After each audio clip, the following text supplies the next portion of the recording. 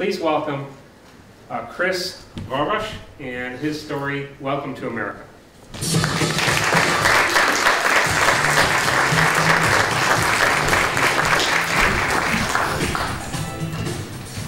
As a kid, I always wanted to go to America. I didn't really know too much about it other than what I learned in school, though. I never visited for vacation. I didn't have friends here or that distant American uncle either. But I've always loved movies. The cool locations, the skyscrapers, the car chases with those huge American cars was something that any kid would want to experience. Of course, I knew it wouldn't be like in the movies, but I always found the so-called American dream fascinating. Growing up in an average middle-class family in Hungary's capital, however, made it kind of hard to travel such distance. We would take our family vacations to Lake Balaton or to my grandma's on the countryside, where me and my brother would spend entire summer vacations. I never traveled outside of the country, let alone over the ocean. I had an awesome childhood, though. I loved growing up in Budapest, a vast, beautiful, and busy city that has more to offer than what you'll be able to take in, even during an extended vacation. Going to America always stayed just a fantasy. At the time, of course, even the simple fact that I did not speak English would have made it that much more difficult to enjoy the experience. I started learning English in 4th grade, and I hated it. All those rules, exceptions, words, and pronunciation of them just made it incredibly difficult. But besides movies, I also liked music, and of course that included American songs too. So after the initial frustration, I actually wanted to learn English to understand the songs.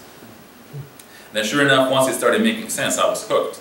I would turn on my stereo and take out my dictionary and start looking up words. And after a while, I would show up to class with 10 times bigger of a vocabulary than I was supposed to know.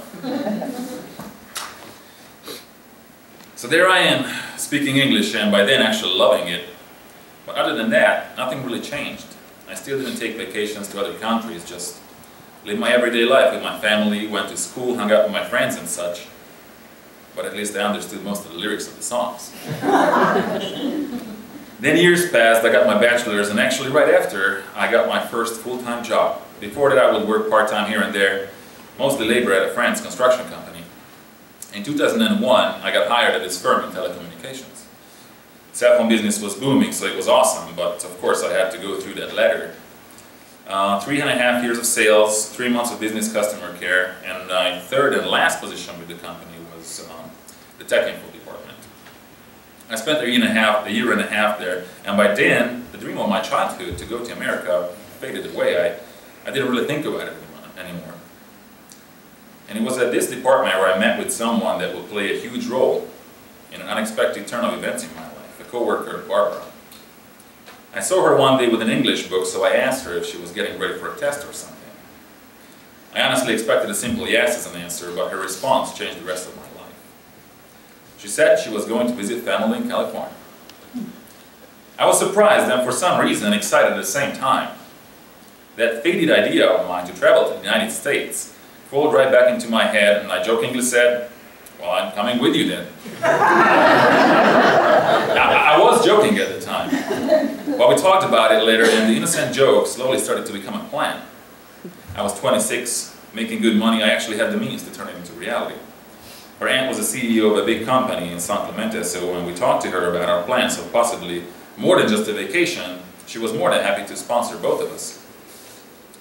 So we went to the embassy together to get our visas, and when we got them, we knew it was really happening.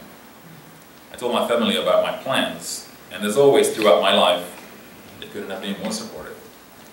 We got our plane tickets, and 9 months after my innocent little joke, I quit my job, sold my car, took all my savings, said goodbye to my family, my friends, and we got on to the plane to the United States.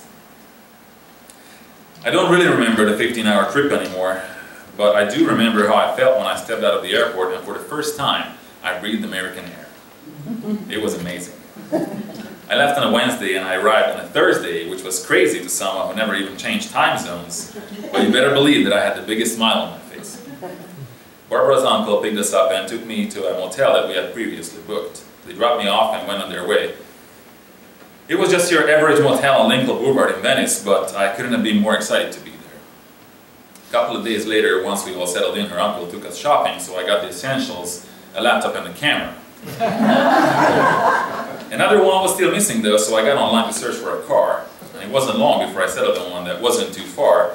So I took my very first bus ride to Culver City and drove back my first ever Dodge Intrepid. Jet lag took me about a week to get over with, so I would stay in my room, sleep through the day, and watch sitcoms at night. My first 2 weeks were spent driving around and taking pictures of literally everything. I went to every fast food restaurant that I've seen in those movies and tried each and every one of them. I would drive to Hollywood, Santa Monica, Beverly Hills, Malibu, and went through multiple batteries a day for my camera. I do remember that during my first grocery shopping, I got myself some hot dogs and a case of Budweiser, and back in my room I would turn on 2.5 Men, and I said to myself, smiling, "Welcome to America."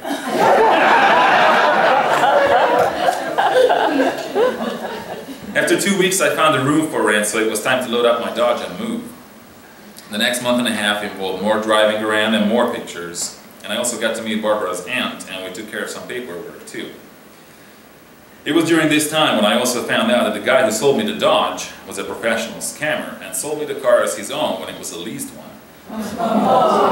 I didn't want any trouble, so I eventually gave it back to them. And this is where I got introduced to the court system.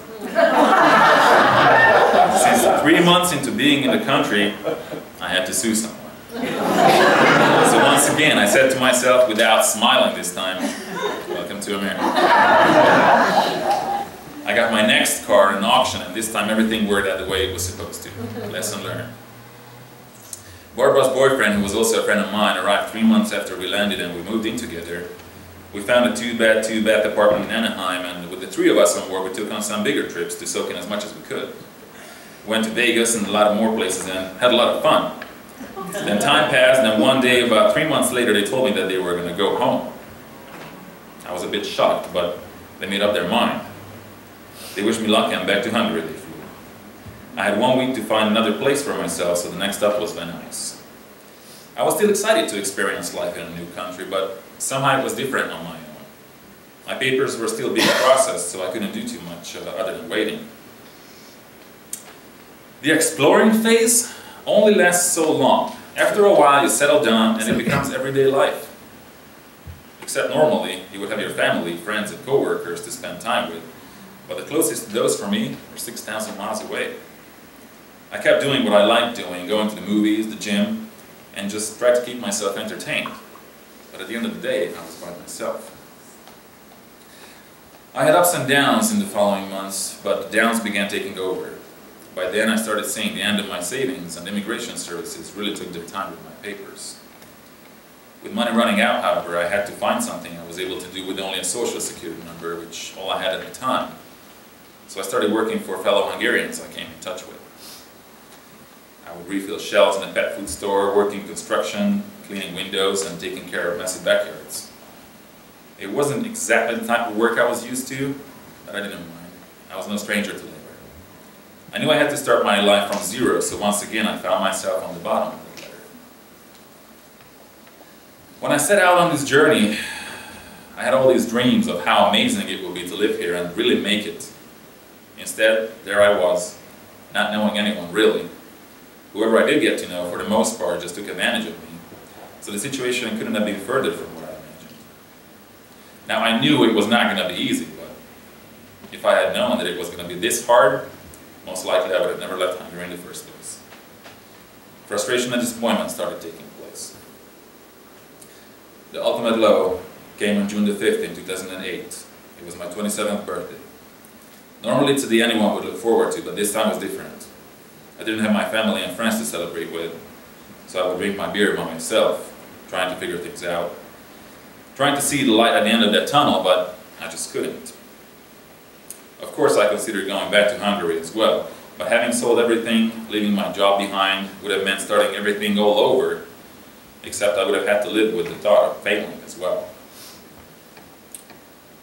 So I had about 4 or 5 too many beers and I got into my car. In hindsight, of course, it was stupid, and trust me, I'm not proud of it, but it is part of the story. It must have been about 2 in the morning. I got on the empty freeway and pedaled to the middle. Not necessarily with the thought of crashing into something, but honestly, I didn't care whether I crashed or not. I would go miles and miles with no destination at some crazy speed for about an hour. And whether it was luck or something more than that, I would never know. But amazingly, I finally stopped. I turned around, made it home safely, and I went to bed. I woke up the next morning only to realize how stupid I was. I thought about how my family would have felt if they had to find out that something could happen to me. I thought about why I came to the States in the first place. I thought about wanting to build an American dream and wanting to succeed. That night made me realize that not only I should not give up, but it refocused me in a way that wouldn't have happened without that experience. So I stuck with my shitty jobs until my papers came through, and once they finally did 5 months later, I got certified as a personal trainer and started my career in fitness. For the first time in the better part of a year, things started looking better. I had a job that I loved and it paid the bills. I didn't have to deal with people taking advantage of me. And also a friend of mine from Hungary who found out that I lived here and won the green card lottery, he moved here too. We would rent an apartment together, which made it easier financially and more importantly mentally too. During the next few years, I worked as a trainer and I was even able to visit Hungary a couple of times. I went to a couple of big box gyms and cities as well. First Simi Valley, then Ventura, before I settled on 24-hour fitness in Oxnard. I started working there in November of 2011, and it was then and there where I met Michelle. She was an instructor at the gym, and even though we worked at the same place, we met quite accidentally, but that's a whole different story for another time. We started dating a couple of months later, and now we're celebrating our 1-year wedding anniversary this month. While we were dating, I started my own fitness business, and I also took the citizenship test. So on April 22nd of 2015, I officially became an American citizen.